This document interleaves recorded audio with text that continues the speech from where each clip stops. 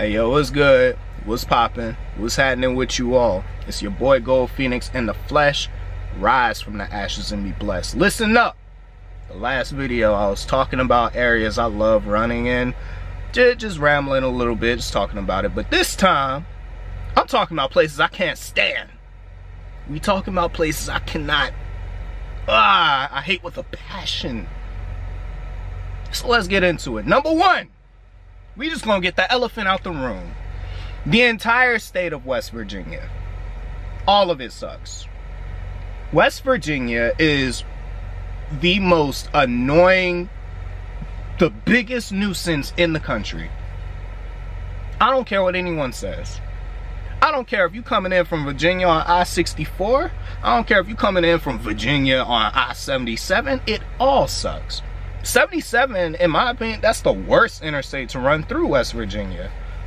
Oh my God, it's pretty much, you come in from Virginia, running north, 77, it's just torture, Ohio.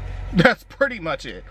There is nothing but straight curves, hills, mountain, all of it is just the big, and it gets super foggy out there too. 99% of the time I'm going through West Virginia, it's nighttime, it's foggy, and I'm heavy. I think I could count on one hand the number of times I've gone through West Virginia with a load lighter than 38,000 pounds. I'm always somewhere in the 40s. I just went through there, what, 42,000 the other day. It sucks. It freaking sucks. Don't even get me started on I-68. No, that's the next one. I-68 between West Virginia going through like Maryland and all that. That is hands down the worst interstate on the East Coast. That to me is like the Vail Pass of the East Coast. I don't think I've ever taken a route out east that actually gave me anxiety until I touched 68. Not only that, but I came from US 40 in Pennsylvania, dropped down to 68.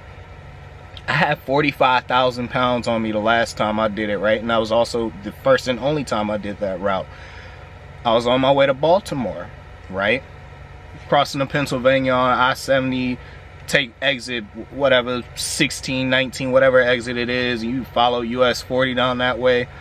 You're going through these small towns, steep grades and all that. And then, you know, I had the original, the Rand McNally Overdrive 8, the original one, the last time I did it. So I hear state border ahead. I'm thinking, all right, it's gonna level out, it's gonna get cool or whatever. Nah, bruh, 13% downgrade going into Maryland.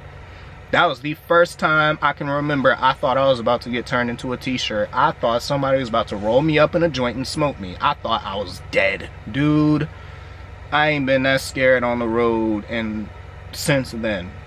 Since after that, I don't think I've ever felt fear again because I survived it. But I had 45,000 on me, 13% downgrade. No matter what I did, I could not keep the truck from accelerating down that hill. So it was just a stroke of luck I didn't screw up. But, you know, I remember I'm rolling, I see the sign for I-68, thinking in my head, all right, it's about to smooth out, it's gonna get easy. No. Then it started raining really heavy, then it got foggy, and then I remember like I want to say it was a 6% downgrade for like 12 miles or something like that. I couldn't see anything in front of me, and it's just up, down, left, right, up, down, left, right, down forever. It, man, scared the soul out of me, I'm not gonna lie. If you are coming from like, we'll say Columbus, Ohio, and you going to Baltimore or something like that, just stay on I-70. Take 70 to 76 and whatever that interchange is, get back on 70 and go down into Maryland that way through Hagerstown. It's a little bit extra mileage. 70 and 76 are still a pain, but it is not I-68 scary. I don't care what none of y'all say. I hate that road. Hate it, hate it, hate it. Next one. You already know, New York City, GW Bridge, all that. It's a free-for-all over there.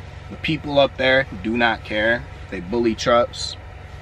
They'll cut you off in a heartbeat. Now I do it all the time.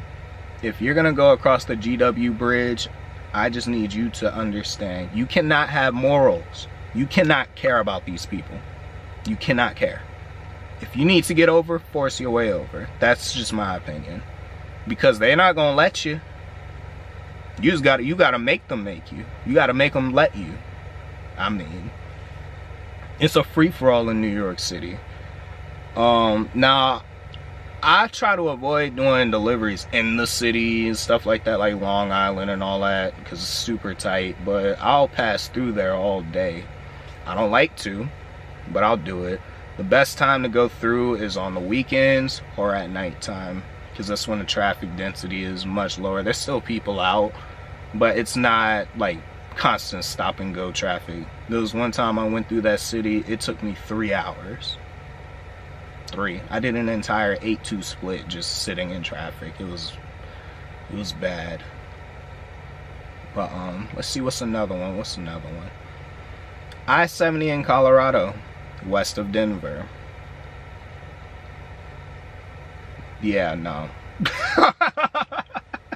Gorgeous scenery, don't get me wrong. It's one of the prettiest things I've ever seen. But, you know, Colorado remind me of a woman, man. The pretty ones are usually the super dangerous ones. You know what I mean? 70 is beautiful. There are some people who like to do it. I think personally, I don't like it in large part because my truck is not built for the mountains like that. I can pull mountains, just not very quickly. I have probably like 264 rear ends on this truck, so it's a cruiser. It's not meant for that type of environment. You know, it's doable, it's not preferred, I'll put it that way. Now, if you have a truck with, like, I'll just throw a number out, like 308 gears or something like that, where your RPMs sit a little bit higher at the same speed as mine, and you know, you can pull those hills and your Jake brake is stronger, you have more torque, and you know, that type of deal, I could see it being enjoyable. But my experience over there, no. And I've only ever done that route in the winter time.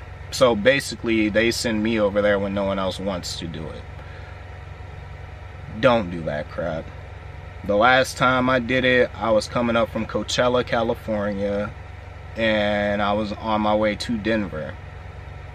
And the only reason I did it was because, you know, Ray David, who is a very loyal subscriber of mine, you know, he essentially called me a B-word because I wouldn't. I said I was going to take 40. He didn't say that exactly, but that's the narrative I'm rolling with. Yeah, Ray, you almost got me jacked up. You almost got me jacked up, bruh. I'm just kidding. But nah, really, like, take I-40. Just take 40. Just take 40 to 25 and go up. In the wintertime, I-70 is not worth it. It's not worth it. Just because I survived it does not mean you will, okay? You have to have vibranium nuts to do that crap. That's just my opinion. I can't really think of another one I really can't stand, other than maybe, I would say maybe I-80 through Nebraska. That's just straight up boring. You got I-80 in Nebraska, you have I-70 in Kansas. There's nothing to look at. It's practically just flattened straight lines for 400 and some change miles. If you don't fall asleep on that and you survive that, I mean, hey, you're pretty much golden from that point. Wyoming is cool, aside from the heavy winds out there. North and South Dakota are aight, but dang, that's pretty much all I could think of. Now, like I said in the last video, if you're watching this right when it comes out, I'm probably at home. I don't particularly want to record much of what me and my family are up to while I'm there, so I'm gonna just put these out for you guys. You guys can enjoy it. And as I always tell you guys, be happy, stay blessed, do not be afraid to make drastic changes in your life. It might end up being the best decision you ever made. It really might. Now I'm Gold Phoenix, and I'm out.